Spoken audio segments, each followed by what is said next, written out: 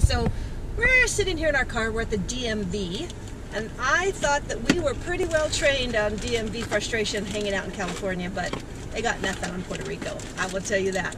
So we came a couple of days ago, and we got the first part of it done. We had to have a medical exam, so we did that. It was the strangest medical exam ever. I think the receptionist gave us our medical exam, and basically an eye exam, and asked us if we had any conditions and figured out our eye color and our height and our weight and all that.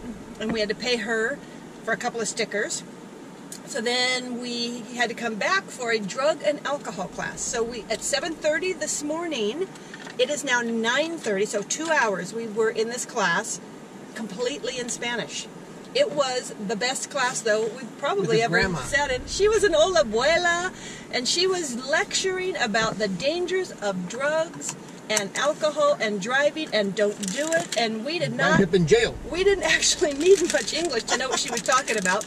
I think there was a test that they had to take at the end because she told us we had to go get on the internet. But the guy, he was just kind of shook his head and gave us our stamp, and out the door we went.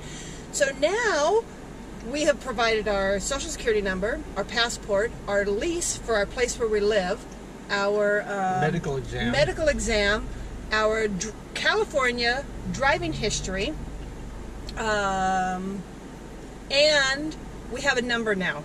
You know how long our number?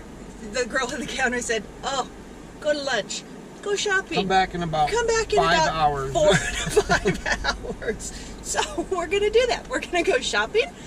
And we're going to go find what we can find, and we're going to find a bank, and we're going to look for a car because we're still on the look for a car thing. And, you know, then we'll just see if we can get back in line at the DMV.